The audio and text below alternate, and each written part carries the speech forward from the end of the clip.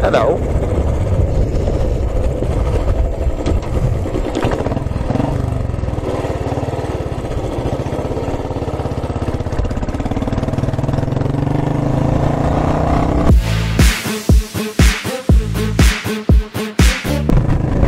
Alright, hello and welcome to the Pavement Radio YouTube channel. So, created this YouTube channel as a means to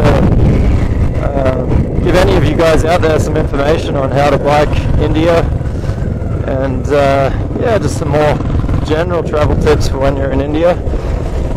Before I get started, I should probably tell you where I am at the moment. I'm on Rohtang Pass, just outside of Manali. Gorgeous, man, absolutely gorgeous. Yeah, so I wanted this first video to be about how to buy a bike in India, how to buy a bike in Delhi, more specifically. Alright, so first of all, I just want to stress that you shouldn't listen to anything that anybody on the street tells you. Oh God,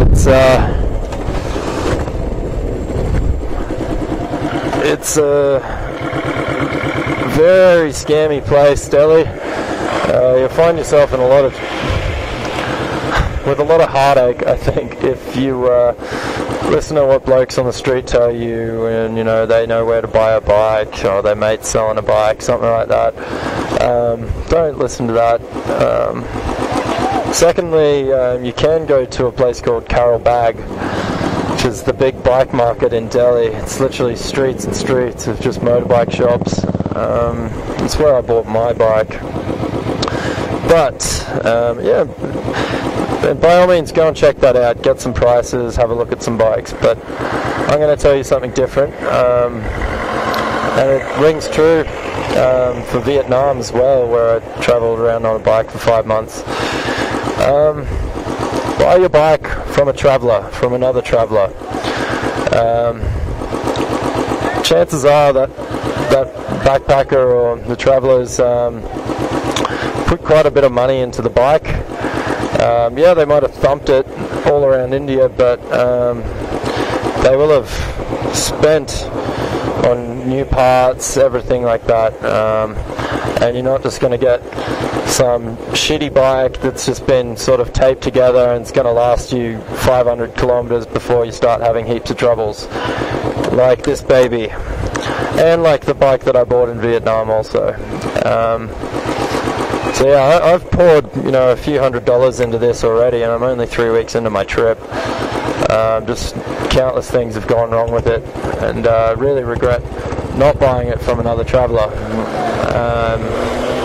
I actually, you know, while I was walking around Carol Bag, I found a Swiss guy who was trying to sell his bike, and I really regret not buying it from him. You know, he had a 500cc classic Enfield. It was maybe 8 years old or something, but it would have been a much more reliable bike than the one that I got.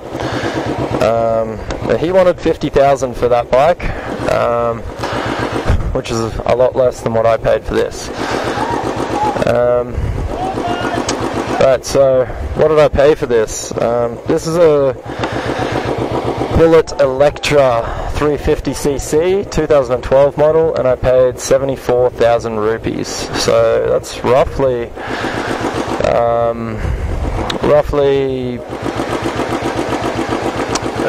1,500 Australian dollars, maybe 1,200 American or something.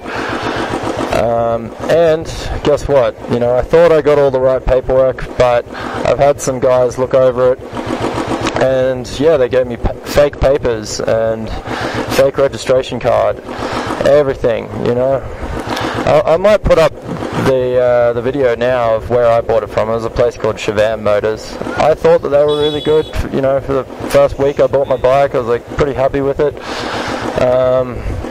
But I'm, you know, learning as I go. that I really didn't get a good deal at all. A few mechanics have said, yeah, this is worth maybe 40 at best. I paid 75. But 75 should include absolutely everything that you want. You should get your luggage rack installed, brand new luggage rack. Get all the paperwork, which we'll talk about in a second. Get a toolkit. I recommend getting dirt bike tires, because most of these roads, a dirt bike tire is going to be more useful. And so let's move on to paperwork. So you need your registration card. Now, don't take a laminated, flimsy looking thing. The real registration cards here in India are plastic. They look like, any kind of bank card from back home. They're legit. I got this, little laminated, photocopied, photocopy of the original, which I've been told is basically worthless. Fucking pisses me off. So then you also need insurance on the bike. So try and get the insurance put into your name as well. The dealer should be able to organise that. And if you ever want to resell the bike, you need a no objection contract, I think it's called, NOC paper, which basically says that the original owner, the one that the registration card says, the name on the registration card, it says that he has willingly signed the bike over to you. And without that, you can't really sell the bike to anyone. And my dealers, they offer to buy back 50%, and of course they're going to do that, because I can't sell this bike to anyone else now.